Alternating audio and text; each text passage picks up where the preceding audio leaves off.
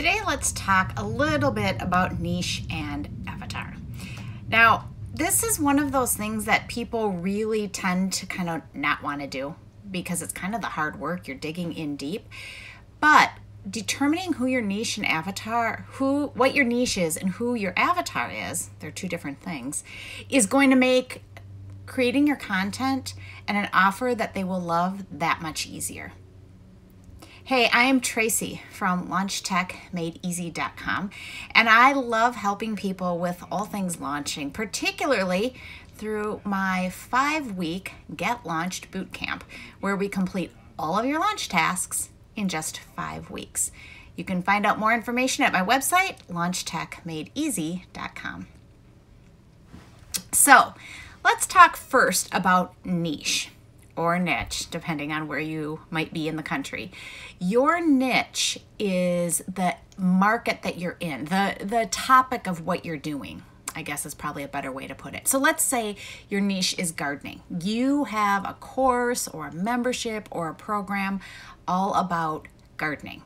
Well, that can mean a lot of different things. There's a lot of different types of gardens. Maybe you want to talk to people about vegetable gardens, or maybe people have flower gardens. Maybe they have big gardens or little gardens, or maybe they're in the northern part of the country or maybe the southern part of the country.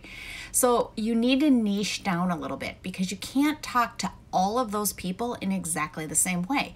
Pretty hard to talk to someone in the north about the growing season in January when their garden is underneath several feet of snow, right? So let's niche down a little bit. Let's say we're going to talk to people who have a small garden. They like to have small gardens and they're in the northern climate. And then we're going to niche down a little bit more and we're going to come up with a product for them that they can grow in the winter. So if they're in a northern climate and they want to grow something in the winter, they're probably going to have to do it indoors, right? So then maybe your niche becomes microgreens because that's something you can create indoors. So that's what niching down means. So your niche becomes growing microgreens. Then we look at avatar. Your avatar is the person within that niche that you want to market your product to. So in the microgreens market, there could be several different avatars. There could be parents who want to use the growing of plants indoors in the winter to teach their kids about gardening. There could be people who just like something a little green in their house. There could be people who are looking at the health and nutritional benefits of having live and fresh greens in the middle of the winter in their kitchen. So you'll talk to each of those avatars a little bit differently. And when you're first starting out, you only want to choose one avatar. If you have parents on your list, you're going to talk to them differently about the fun project of growing things indoors with their children in the winter. They're going to be different than the language you use is going to be different than you would use for the people who are growing the microgreens for the nutritional benefits. Those people you'll talk to about, the contents in the soil, the minerals, the different vitamins that they'll get. You might even include a few recipes. So in this particular case, we've gone from gardening, which could be just about anybody who wants to get their hands dirty and see something grow, to people who want to grow microgreens indoors in the winter, and they're doing it for the nutritional benefits. So there you've got your niche and your avatar. So I hope that kind of clarifies a little bit why it's important to niche down and to know exactly who your avatar is.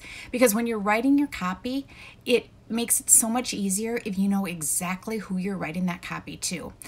And if you're struggling with this, it does also help to think about someone you've helped in your niche and that is your avatar.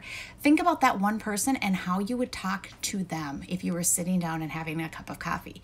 I even joke with some of my clients that they need to take a picture of someone that they've worked with and hang it above their computer. And when they're writing their copy, when they're, whether it's a landing page or an email, they need to visualize that particular person so that the copy that they're writing speaks directly to them. You don't want to speak to everybody. Nobody wants to be one of a million people. Everyone on your list wants to feel like they're the only person on your list. And that only works if you know exactly who you're talking to. So visualize the people that you've worked with that you really, really enjoyed working with, and figure out what they have in common. So if we go back to the microgreens, maybe before you just kind of sold your microgreen products to anybody who wanted microgreens. But then as you got to know your clients better, you probably know something that they all have in common. Maybe they're all parents. Maybe none of them are parents. Maybe they're all really into healthy eating.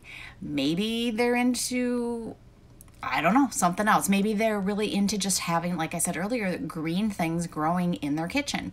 Find out what they have in common, and those are the characteristics that you want to target when you're thinking about where your avatar hangs out and what they enjoy and what they're interested in.